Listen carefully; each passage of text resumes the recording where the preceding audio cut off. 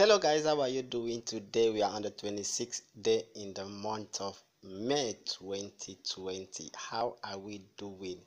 I hope we all are doing all right. Okay, so wherever you are, good morning, good afternoon, and good evening. Depends on your location at this time of the day. My time here is 10:14 in the morning. That is Nigerian time. Usually I don't like talking about issues that do not concern me, okay, but this one I quickly want to share it with you guys.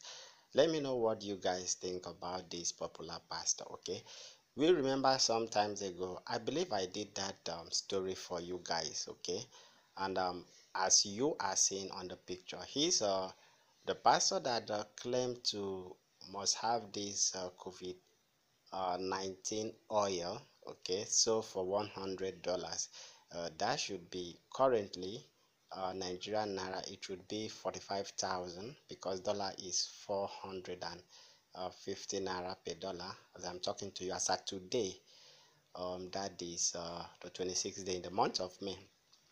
All right, we all know him. In case you don't know him, his name is Val Aloysius.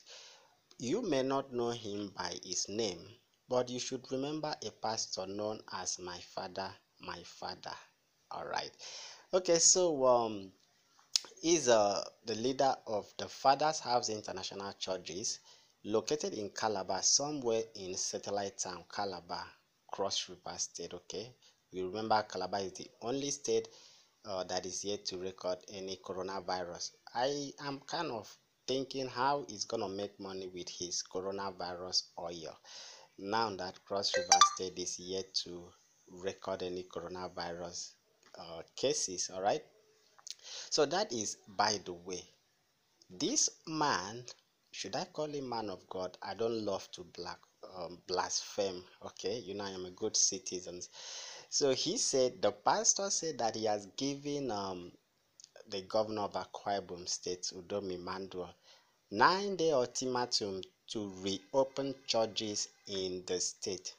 We all know the reason why churches are asked. Not only church, what a lot of people don't really understand is that the federal government is not only banning the church, worship centers from operating, even the mosques and other social gathering. So I really don't know why people believe that it is a big conspiracy or a big deal, or there is something hidden, okay, or the government is hiding something from us for not allowing religious gathering.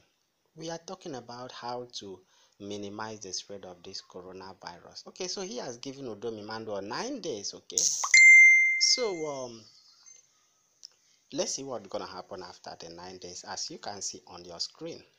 So the senior pastor who once claimed, like I told you, claimed to have COVID-19 prevention oil, which he sells for $300. Okay, made this call on his Facebook page. That was on Sunday. All right, and he said, Udom Emmanuel, I am giving you 9 days to open the churches, or another person will be sworn in. How is that going to be possible? Like, seriously, I am beginning to wonder, how will this be possible? Another governor sworn in?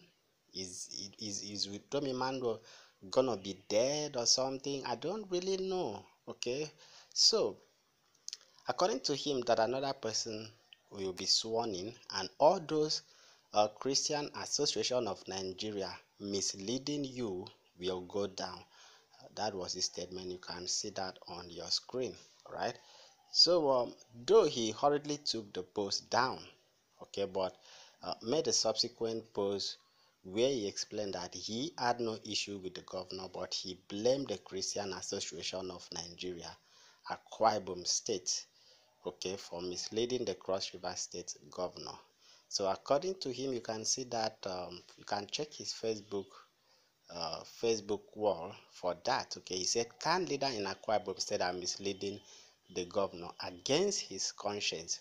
Governor Udom is a man that listens to men of God, but some of their negative advice is the reason churches have not been allowed to open in the state. Okay, So that was what he said. Alright guys, let me know what you guys think. Actually, the pastor further gave CAN leaders in Akwa Ibom State 9 days to allow the state governor open churches or they will face the wrath of God. Alright, so let me know what you guys think about this on the comment section below. Quickly wanted to share this with you guys. See you in another video.